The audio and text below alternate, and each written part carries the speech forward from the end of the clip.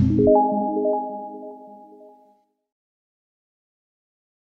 in this STR8CHEM video, we're going to look at half-life. Half-life is defined as the length of time required for the concentration of reactant to decrease to half of its initial value.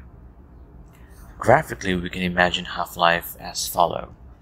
Imagine we have 5 molar of concentration over here, so the initial concentration of this solution is about 5 molar, and to go half of that, which is 2.5 molar, a certain amount of time will be taken. So that is the half-life. And 2.5, if you divide that further into half, you get about 1.25, and that is going to be the second half-life for this reaction over here.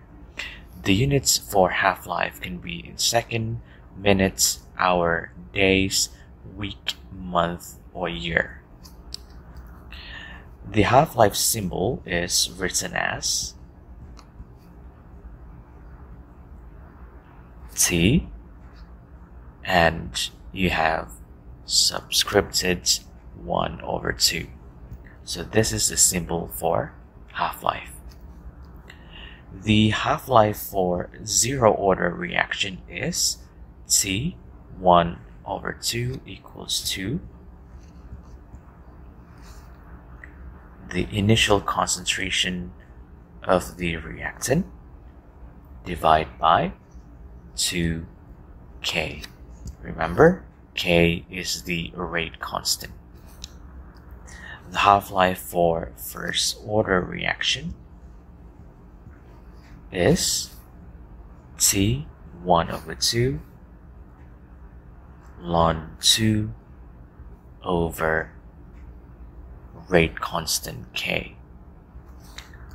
And finally, the half-life for second order reaction is T 1/2